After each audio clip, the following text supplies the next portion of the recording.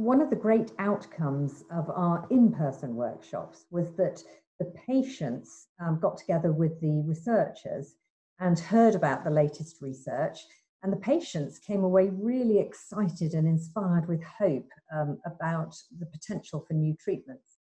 But also for the researchers, they got huge amounts of inspiration and energy discussing their research and seeing that actually the patients really cared deeply about what they were doing.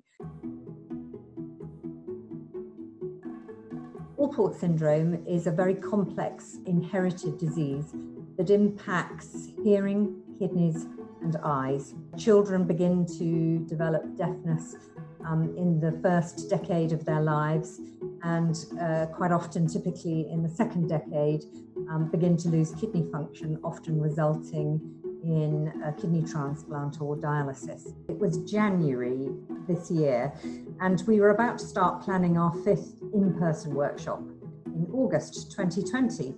And obviously that wasn't going to be possible.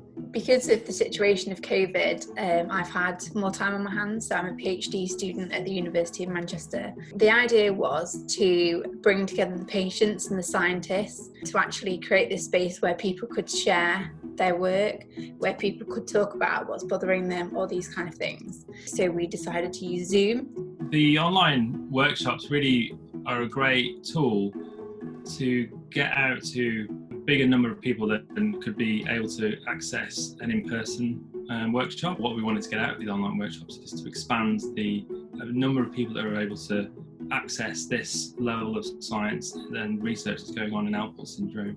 Hello everyone, welcome to the 6th online workshop. Today we'll be spotlighting the Jeff Minor Lab. And with the ultimate goal of actually getting across detailed understanding of what it is to have Alport syndrome and what is being done in order to treat Alport syndrome. Some people are obviously shielding or pretty limited in their interactions. So this was to bring the Alport community together to understand what researchers are doing currently. In a female who has one mutation in the collagen 4 alpha 5 gene, this individual would have, or this female would have, milder disease. And the reason for that is because females have this other X chromosome without the mutation that balances or compensates for the other chromosome.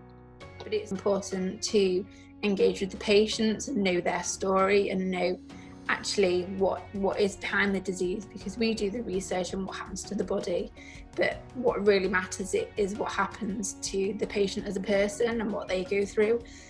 And ultimately this drives our research. The online workshops really are a great tool to get out to a bigger number of people that could be able to access an in-person workshop. So the in-person workshops are brilliant because you can develop relationships a lot better. You can speak to a number of people in the network. So there's still a place for in-person workshops and networking in the future.